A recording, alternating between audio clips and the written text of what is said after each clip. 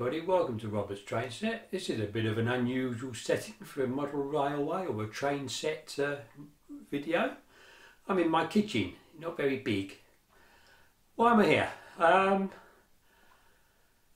In my last video, the trains running one, I had some of the Network Rail wagons going around, didn't I, if you remember? These ones. And up until I did the video, they were empty. They had nothing in them. But as you saw, and I will put a little clip from that up in this video, so you see.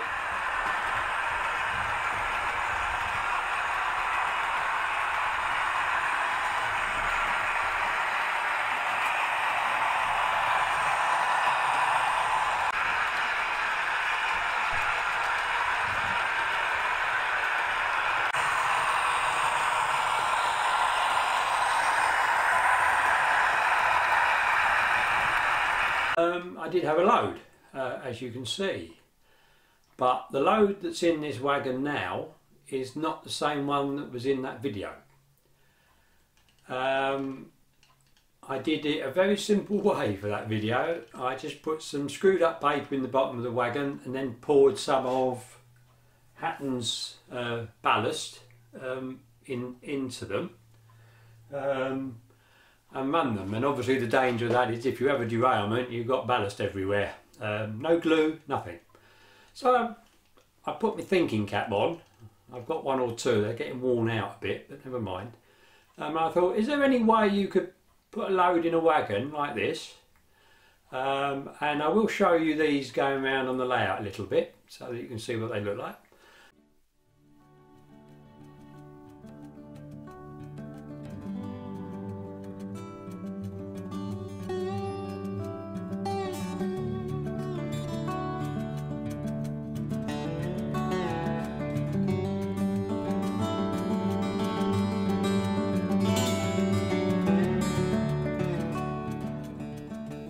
Without using any glue. So this load in this wagon has got absolutely no glue in it at all. And if you remember, I have done a video on doing this with a cardboard base and then just gluing the, in this particular case, Coke, and that just slots into the wagon like that, which is nice and simple, I must admit. Now I'm going to show you on the counter, and it's so clean, I'm doing this in the kitchen. I'm going to show you basically what I thought of doing. So I'll be back in a minute.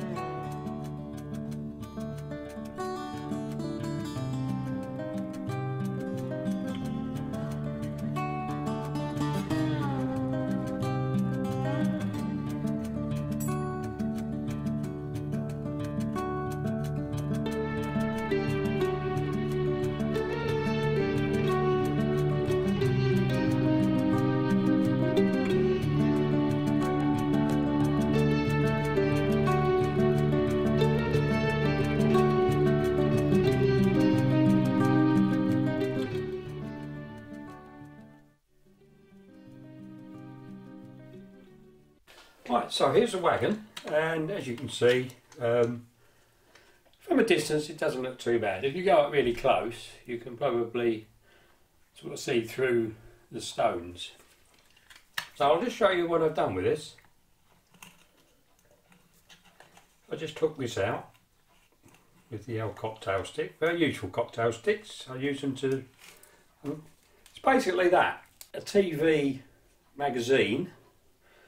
There are quite a few available, rolled up into what's and names, into little, I don't know what you call them, little pieces like this, you know, just rolled up, and some sellotape around them just to hold them, and just roll them up, put them in, push them down, and pop that in there. So you're asking yourselves, how do we hold the load onto the paper? Simple. Double-sided tape. Now, you can get wide stuff like this, but the trouble with that is, if you use it on there, you've got to cut it. So I tend to go for the thin stuff. Now, I got this at my local pound shop. You get, you know, sort of 3 rolls with it, or something, for £1. And you can see it's less than the width of the wagon you want to do. So you just put one layer on, and take the protection off, and then put another layer over top of that and do that. So what I'm going to do in this video is, so I'm going to empty that out, and I'm going to make one of these up for this. So we'll have a go at that, shall we? So here we are, one empty wagon.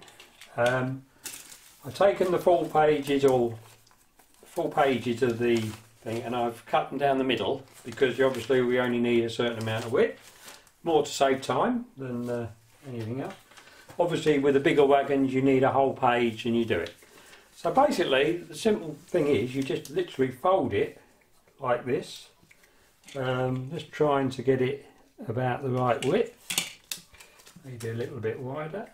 If it's a bit too wide, it doesn't matter, it helps hold it in.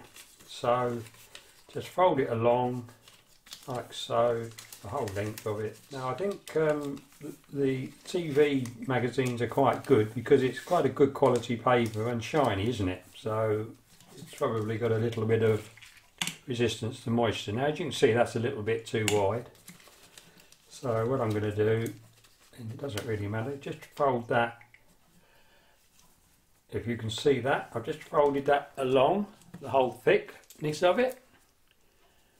I don't know if you can see that, it's a bit difficult, but yeah. So it goes in. And then basically I've got my sellotape here in a dispenser, and I just take a little bit off. And I think with this I'm going to do in the middle. So I'll do it in the middle and just take it round and take it round. And then a bit at each end. Bearing in mind that you're going to be cutting the ends off probably. So just take that round and that round. There we are. And the same the other end. And as you can see, you don't need an awful lot of stuff. A little bit of sellotape. You can use narrower tape if that's all you've got. It doesn't really matter. So there we are. So we've got it. So I'm just going to trim, get the wagon there. Have a quick look. Yeah, there's plenty on there. So let's cut that off along that line, which will probably be fairly square. And the same there. So about where my thumb is, leaving your thumb in place, hopefully. And of course it doesn't matter if you cut through the thing. There we are. So I pop that in the bottom. So I'm going to go off now for a minute and just prepare the rest for you.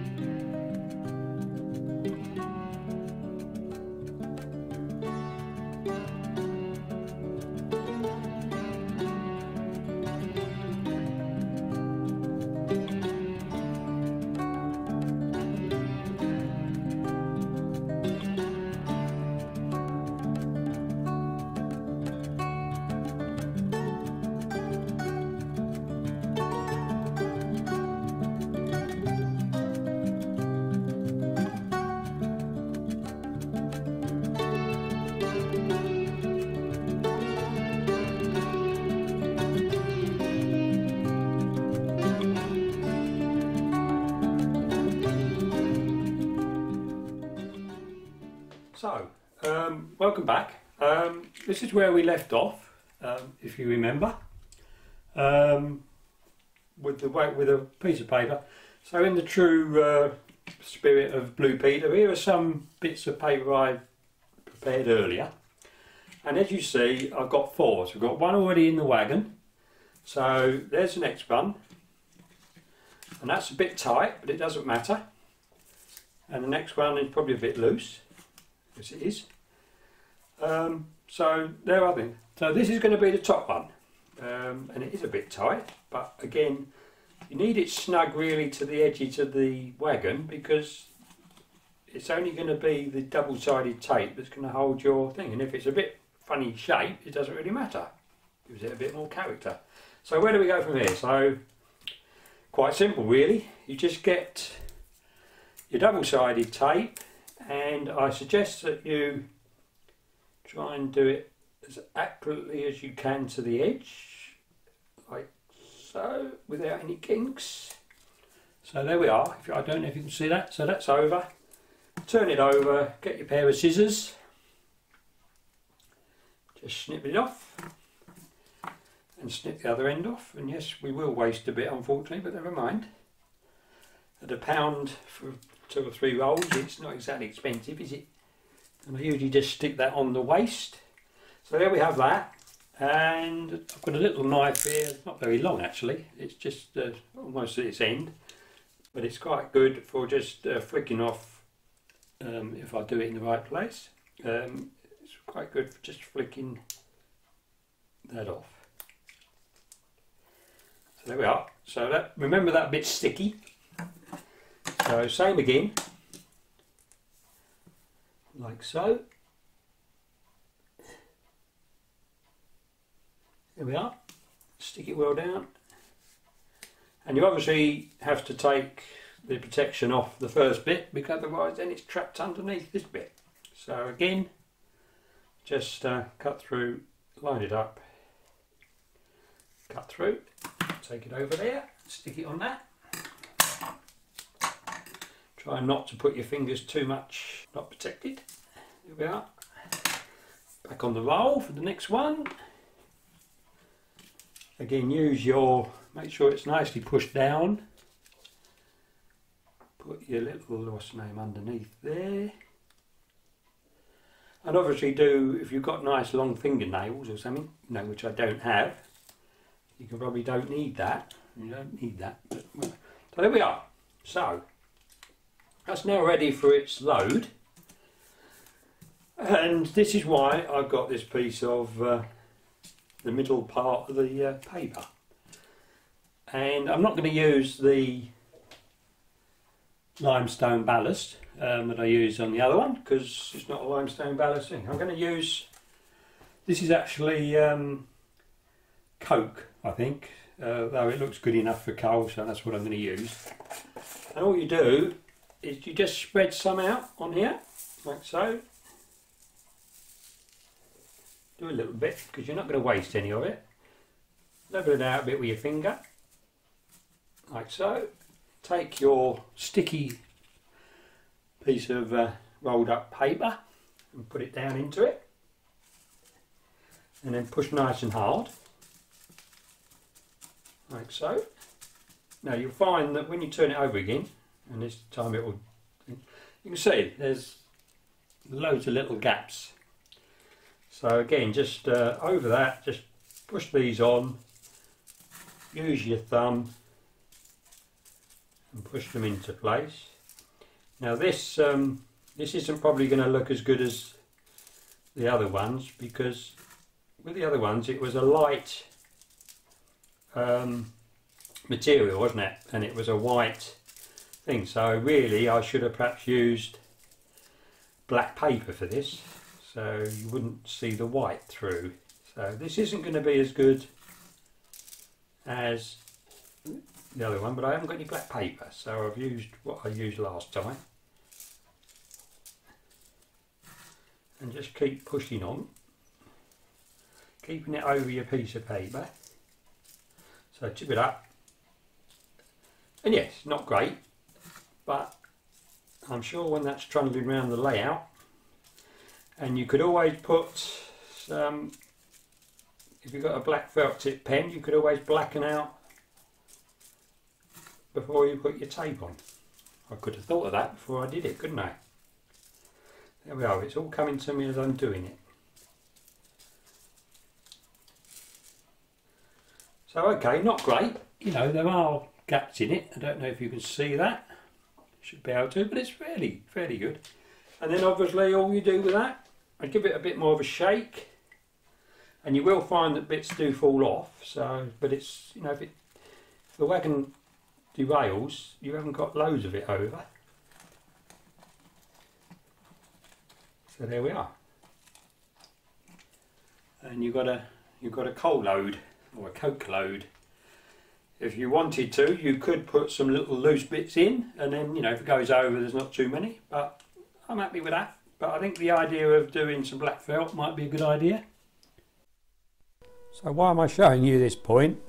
This is Hornby curve point, and I've had a lot of trouble recently with locos fusing out when they went to go onto the rail that's nearest to us, which goes along the back seam. And I couldn't make it out, and I tried everything I could. I used nail varnish and everything to try, but it still arced out. So we'll let the 60 go over it, and it's going quite slowly, so it's it would fuse. And again, we can see the loads. So how did I overcome it? Well, I tried to find out what was causing it, why it was hitting, and what I found was that the middle of the rail, or the middle of the point, was higher than the two outsides. So this was obviously helping it arc, I think. So while we watch the 68 go past, I will show you now with a actually a mat, you know, a coaster mat, but it's made of glass. I'll show you that after the 60 goes through with our wagons. Who says you can't have a bit of a little running session with one of these how-tos? Hornby crane looking quite nice, and then the little carriage so somebody's got somewhere to sit down. So as you can see, you've got a glass coaster, and if you hold it across, and I've used the glass because obviously we don't want to fuse the layout, it's pretty flat. But when I did it before, it was round, so the middle was higher than the two outer rails. So how did I overcome that? Very simply, I put two bits of packer each side, and obviously with this point, in fact with all my points, Peter Dixon recommended putting screws right by the frog, or by the forks there, which does make them very flat, and you don't get a lot of missing. So I released that a bit, put the packing under and screwed it back down, and as you can see they were flat, and now it works absolutely superbly. Not bad at all. I've run this over, I've run some other locos over, and I'm having no problems whatsoever. So really weird, this model railway lark, isn't it? You get all these little problems that you might get, and you have to try and work out how to get them right. So my memory ran out when I was filming this, and in the time it took me to delete some things, I had a thought. The idea about blacking out the paper with felt tip pen, of which I have one here, seemed a good idea, so I thought I'd better try it. So what we have before us now are two loads, and I don't know if you can see, but when you glint that, you can see the sort of white through it.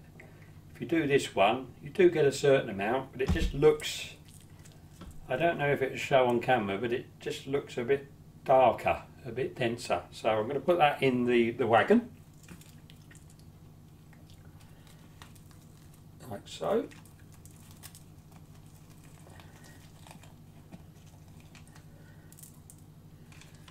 And it doesn't look too bad. I mean, when you go up close, yes, you can see it's not all there, but running around the layout, it will look like a load. And I've got a spare one now. So what do you do next? So it's nice and clean, isn't it? So you've got all this on here.